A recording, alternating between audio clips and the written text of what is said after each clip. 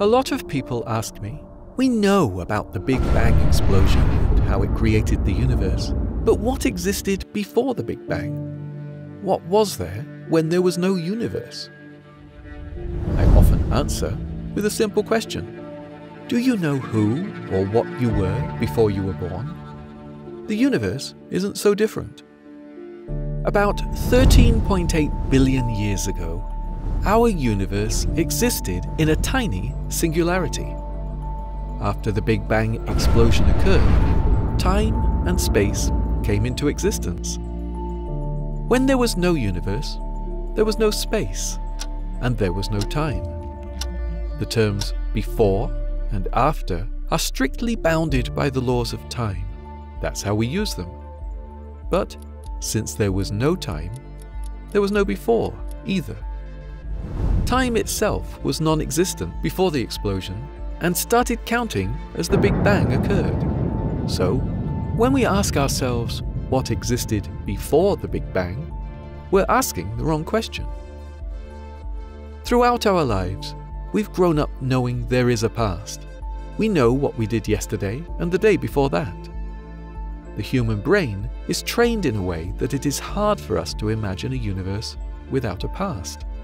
Just like it's hard for you to imagine who or what you were before you were born. Physicists Stephen Hawking and James Hartle have tried to answer this question through the Hawking-Hartle model. This model shows that it is possible to create a model of the universe in which asking what happened before the Big Bang is the same as asking, where is the north of the North Pole? According to them, once you go before the Big Bang, time does not exist, and the universe we know becomes pointless in the absence of time. Time as we know it is just one of the universe's properties, and we still need a lot to learn about the nature of time. Long before we knew about genetics and started sequencing the DNA, philosopher John Locke advocated for the blank slate theory. This theory argues that when a child is born, they have no built-in traits. They do not have any beliefs, desires, thoughts, intentions, or a wish of their own. They are like a blank slate. How children study in their early years, what they learn, and the environment they grow up in decides their personality. In general, this theory seems to hold the truth. It is common sense that you need to study astronomy and not animal behavior to become a good astronomer. But the reality is a little different. Has it ever happened that you went to see a doctor and they asked you if anyone in your family has a particular disease? Well, turns out there are various traits that we inherit from our family. Different physical characteristics, such as the bone structure, the color of your eyes, hairs, and how tall you are inherited from the family. Also, there are some diseases that run in families. There is no denying that education plays an essential role in who you are, but where you come from also makes a large part of it. Why are we talking about biology?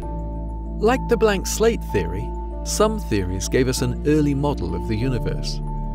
So before we jump toward the Big Bang, the current leading model of the universe in cosmology, we must talk about one of its most prominent historical rivals, the steady-state theory.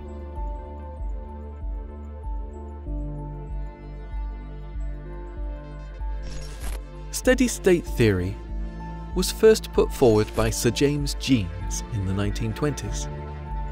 As time passed, more observations came in, and the theory was revised by Hermann Bondi, Thomas Gold, and Fred Hoyle.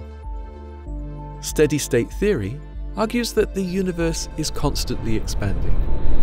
As it expands, it creates more and more matter by itself. This new matter forms new stars and galaxies at the same rate at which the older ones are becoming unobservable due to the universe's expansion. As a result, the mean density of matter throughout the universe remains the same. So, no matter in which direction you're looking, or what your point of observation is, the universe will always look the same. Steady-state theory further argues that we live in a universe with no beginning and no end. The universe has existed forever, and it will exist infinitely. This theory produces a map of the universe that is infinite, with no beginning or end, and does not change with time.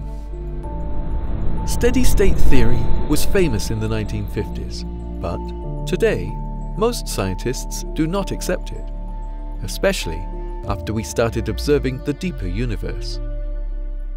First of all, no new matter is being created out of a thin vacuum. All the new stars and planets being born in the universe are from the matter created in the Big Bang, matter that has already existed for billions of years. Launched in 1968, Orbiting Astronomical Observatory 2 was the first successful space telescope over 54 years ago. Since then, we've launched over 100 telescopes into space, and none of them have found traces of new matter being created by itself in space. Today we know a limited amount of matter is present in the universe. As the universe expands, its overall density decreases because the galaxies are being drifted apart by this expansion. Also, based on the observations and how far we can see into the universe in time, our universe seems to have a finite age with a beginning that can be explained by science. We call it the Big Bang Theory.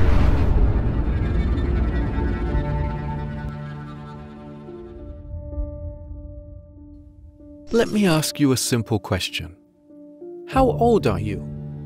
Really, how old are you? The simple answer is the number of days and years from the time of your birth. That's the human way of looking at it. In a more cosmic way, we are all billions of years old, because that's how old all the atoms in your body are. Edwin Powell Hubble was an American astronomer. While observing distant galaxies in the 1920s, Hubble discovered something that changed the course of astronomy. He found that the light coming from two galaxies located near and far away from Earth isn't the same. The light coming from a galaxy farther away from Earth is more shifted towards the red spectrum than a nearer one. In simple words, the wavelength of light is increasing. It is being stretched before it reaches our planet. This phenomenon is known as redshift. This discovery made him think that something must be happening between Earth and those galaxies, causing the redshift effect. So, what did he do? He observed more galaxies and, surprisingly, noticed the same phenomenon with every galaxy he pointed his telescope towards.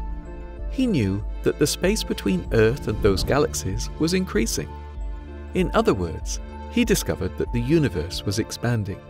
As a result of this expansion, by the time light reaches Earth, it's shifted towards the red end of the spectrum. Hubble published his findings in a paper in 1929. At the time, astronomy wasn't considered a part of physics, making him ineligible for a much-deserved Nobel Prize. Just 2 years later, a Catholic priest and physicist, Georges Lemaitre, coined the idea of the Big Bang. His reasoning was simple. If, at this point in time, the universe is expanding, when we go back in time, the universe must contract. And if you contract the universe enough, it becomes a point of infinite potential. Let's go back in time 13.8 billion years to understand the universe's origin. Everything that exists today, everything that we know, and everything that we will ever know, is laying somewhere in a tiny bundle of energy. This bundle of energy is smaller than an atom and infinitely dense.